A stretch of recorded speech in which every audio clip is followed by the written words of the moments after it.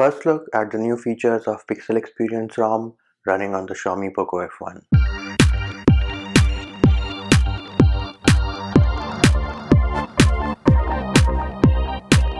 If you haven't already subscribed, make sure you subscribe to the channel and click on the bell icon to get notified of new videos. Hey peeps, what's up? Munchie here, back with another video.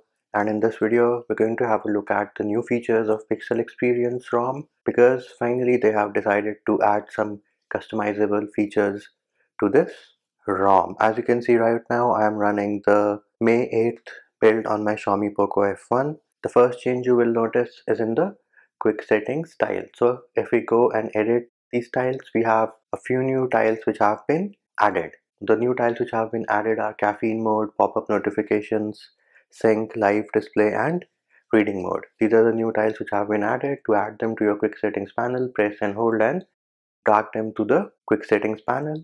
We just dragged and dropped reading mode, and now if we access our quick settings panel, we have reading mode in the building. Let's now go into settings and then we will go into display to see the new options. The first thing you will notice is live display. This is a new feature which has been added, and I think Lineage OS was the first custom ROM to implement this feature.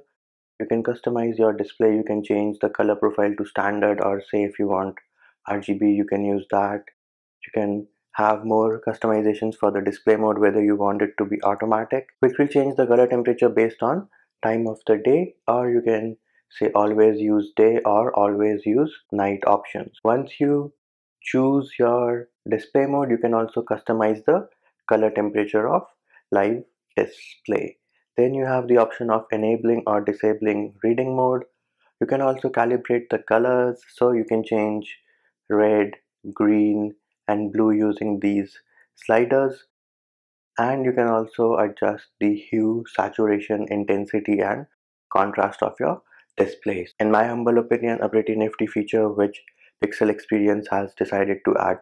The next new option in display which they have added is notch behavior. So either you can choose to hide the notch, in which case the notch area will not be used for your status bar icons, or you can choose to keep the notch as default. Now if you use the notch as default, then you will have another new option which is full screen apps. Over here you can choose what all applications you want to use in full screen, and this is especially good for playing games because the display will wrap around the notch if you enable that game or application in this option. The next option which they have added is pocket detection. So the screen and the buttons will lock if the phone is in your pocket. Then tap to sleep, so double tap to sleep on the status bar or lock screen to turn off the display. Next, in device theme, they have added the option of automatic change the device theme based on time of the day. This is a new option, the automatic time of day. Other options like automatic based on wallpaper, light and dark are already in Pixel devices, so they were already there. And you also have the option of changing the color accent using this color theme option. Right now it is set to default. We can try orange, UI will restart, and bam, we now have orange accents. Let us now move over to sound and see what all new options we have in sound. So right off the bat you will notice that you can now have different ringtones for SIM 1 and SIM 2. Previously there was the option of only one ringtone, in which case you had to use the same ringtone for both the SIMs. Then you have the option of toggling the sound for screenshot. So if you enable or disable this guy, it will or will not make a sound when you take a screenshot. Then you have fingerprint authentication. So if you have a successful fingerprint authentication, your phone will vibrate. And you also have vibrate to indicate call status, in which case if you're calling somebody and it's just ringing, once it connects your phone will vibrate a little bit. The next new changes, you can find them in system, and here you have two new options, buttons and status bar. Let's first go into buttons.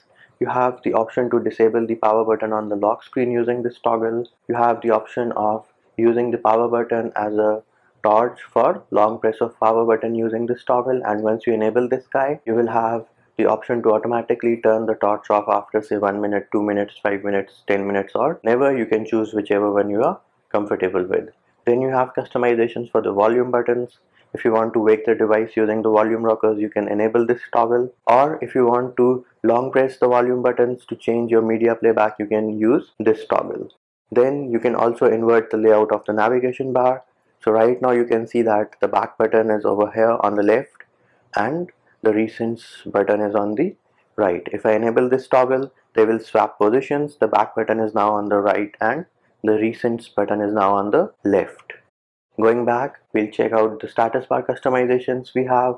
So you can choose to disable the status bar on the lock screen. Then you have the option of quick pull down. If you change this to right and then pull down from the right hand side, your quick settings panel will be expanded. Bam, there it is. And if I pull down from the left hand side, it's normal, it is not expanded. Then you have what all icons you want to see in the status bar. You can customize all those icons from here using these toggles. The next new feature you will find is in settings, system, and then gestures, and you will see swipe to screenshot. So this is your 3-finger swipe for screenshot. If you enable this toggle and then 3-finger swipe, bam, we just took a screenshot. So 3-finger swipe for screenshot is working absolutely fine. So that will do it for this video, peeps. These are all the new features which were added in Pixel Experience ROM. If you want to check out the other features of Pixel Experience ROM, or you want to learn how to install Pixel Experience ROM on your Xiaomi Poco F1, I have a separate video for that which is linked in the description of this video, and it will also pop up as a card on the top right of your screen. I hope my video helped you. Likes, shares and subscribes are appreciated. Feedback and comment more than welcome. See you when I see you.